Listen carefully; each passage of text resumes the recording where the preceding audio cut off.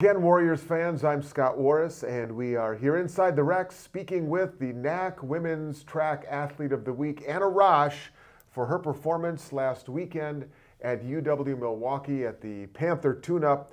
Specifically, I got to give the numbers here, Anna, real quickly, so that the folks at home know why we're sitting here and talking the way we are. In the 400 meter, you had a personal best time. You had the conference's top time, finishing in second place in that one. And then you ran the second leg of the 4x400 meter relay. It was the fourth fastest time in the conference this year. Okay, with all that said, first of all, congratulations. Thanks for giving us the time. Just take us back to the weekend. Take us through both of those events and why things went so well for you at the Klatschi Center. Well, for my open four, I knew that there was a couple fast girls in my heat, and when you're in a fast heat, you usually run faster, so I knew that was going to be a good part of the weekend. So just preparing for that, just focusing on my start has been a big thing that we've been working on, especially with those tight curves at UWM. So we had done some practice on that the week before, so I was just trying to really focus on leaning into the curve and being able to attack the first part of my race, and then hopefully being able to have that energy to carry it home and across the finish line. Well, let me ask you, you said something interesting there. You said you knew you had some fast runners in your heat. Yeah. So, like, you know, in other sports, they scout the other team and things like that. How do you scout the other team, the other runners in track? We usually will have our heat sheets come out, so it'll say what runners are in your heat and then what their times are, or like what their season's like best time is. That's usually the one that they'll take, and then they have it all listed. So I knew going into it that there was a girl that was about running another 59, and I think another girl at 59, so two girls at 59, and then one was at like 101-ish. Okay. So I knew that there was going to be people to push me for that. Are there some runners, though? You know, you compete, you see same names, and you see familiar faces. I imagine you know some of these based on prior matchups, too, just knowing personalities and scouting reports, and I know her, okay, I can maybe get her there or this one, right? Yeah, there were two last year from, I think, Concordia, Chicago, which they're gone now. But they were always, always had first place, always went to nationals. But there's a girl who was in front of me I knew from last year, too, so I kind of knew that like this was going to be a good race. She was going to like pull me and push me to go faster, and that she was in my heat. So. Okay, you also mentioned in your first answer about the track inside the Klatschi Center at UW Milwaukee, and it's smaller track, tight corners. So how do you as a runner have to adjust from a longer track where you have maybe a little bit more you know, width to hit those corners? Well, we practiced there, so my coach had us doing just like repeated block starts on those curves, so just being able to tilt your block when you start, so you're already leaning into the curve right away. Okay. So that's supposed to make it easier on your ankles going around those, even if they are super sharp, and then just being able to like come off of the curve and just get into the middle of your lane, so it's more comfortable of a run. Okay, so that was the work you did to get a personal best time in the 400. Now, the 4x400 relay, you ran the second leg, and it was a great performance by the entire squad. We were talking off the air a little bit here. Of the four legs in your running career, have you run them all? Is there one or two you have yet to run in? I believe now that I've done first, second, and fourth leg total. So you ran the second leg. Yes. How is the second leg differentiated from the others? Second leg is kind of like you have your first, who's going to be like that good starter off the blocks, and then you've got your middle, and then you've got the person following up with the end. Second leg is kind of just in the middle, just keeping that endurance, keeping the pace and the spot where you're at, and if you can make a move, that's perfect to just get that in, like that beginning, early part of the race, then too, so you're in a good spot for the last part of the race. Now, being the layman that I am, I have to ask, is there one leg, in your opinion, that has more pressure? Because I think, well, it has to be the last leg because it's all on you if you're down to come back. But the first leg as well, you want to set a good tone and set a good pace. But then I started thinking, well, shoot, the second and third legs, you don't want to let the first and the fourth one down. So is there one that's more pressure-packed than another, or is it all pretty much the same when you think about it?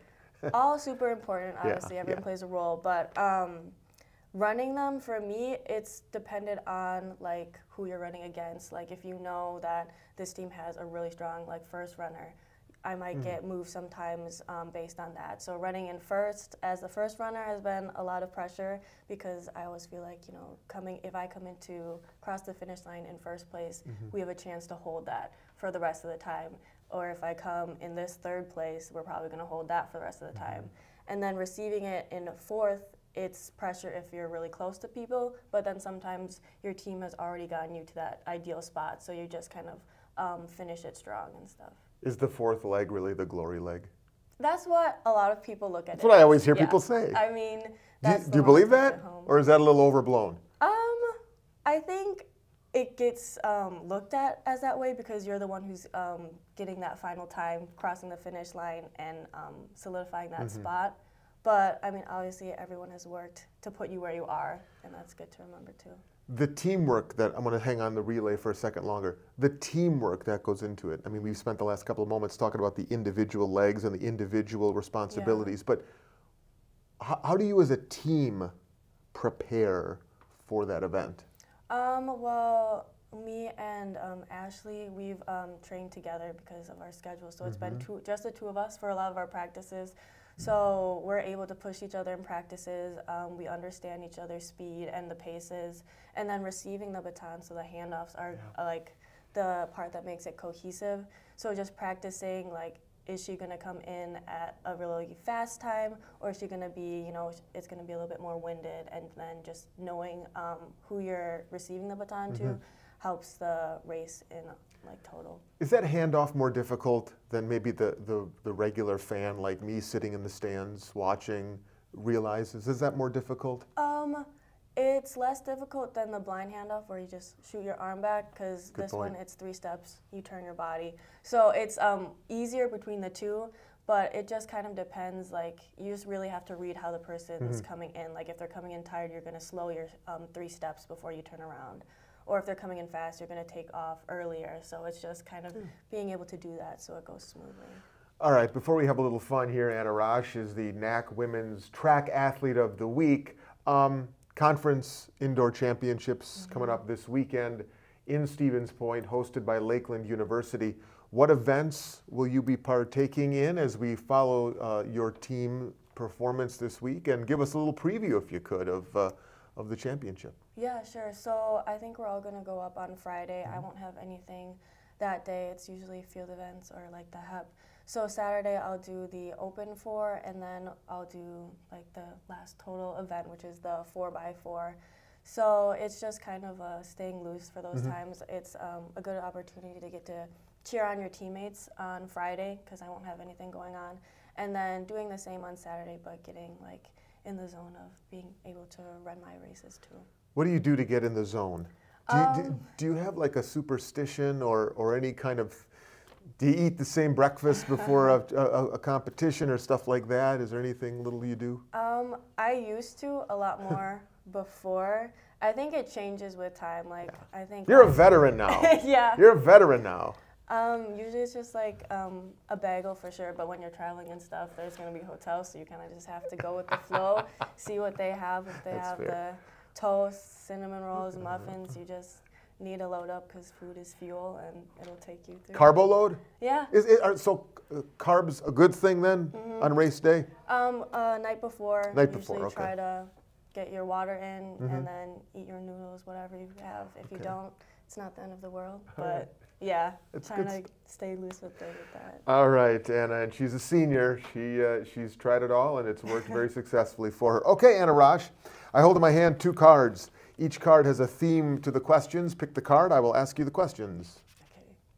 Okay, you've chosen holidays. This is just overall holidays throughout the course of the year. First answer that comes to mind. All right, Anna? Okay. A real Christmas tree or a fake artificial Christmas tree? Real. The one side dish at Thanksgiving you cannot live without? Potatoes and gravy. Okay, very good. Harder to fathom, okay? Harder to fathom. A giant rabbit hiding eggs or a fat man coming down a chimney to give presents? Which is harder to fathom? I might do the giant bunny. Okay, giant bunny hiding eggs. Yeah. Hard to picture in real life. Fireworks on the 4th of July or a snowfall on Christmas Eve? I like fireworks. Yeah. Mm-hmm. What New Year's resolution have you kept the longest?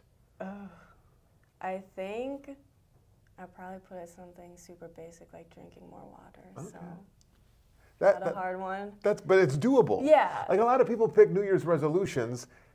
Impossible. They're never going to keep it. Yeah. That's doable. Yeah. That's reasonable. All right, Anna, your wild card question is who in your athletic career has impacted you the most to this point in your career?